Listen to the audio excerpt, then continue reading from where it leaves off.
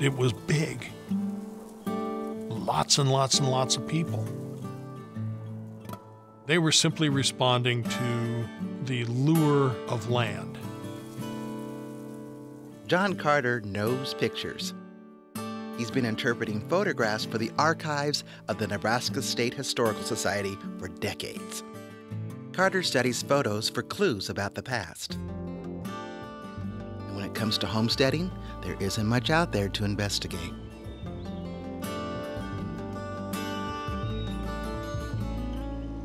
People weren't out photographing that.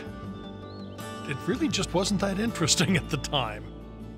As Roger Welch said, this was akin to going out and photographing people living in double-wide trailers. It was just commonplace. The fact that we have these photographs is simply because there was one really idiosyncratic photographer who did, in fact, care. He knew everybody and wanted to photograph everybody, and he did.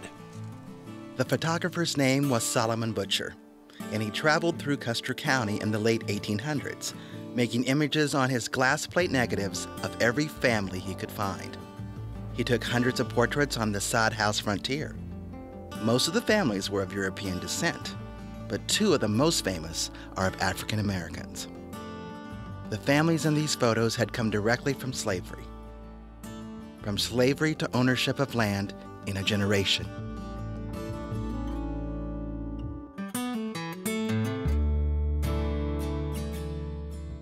What we see in these photographs is exactly what we see in the photographs of all of the homesteaders. What these folks are telling us is that this is their stuff. This is their place. They have a place in the universe.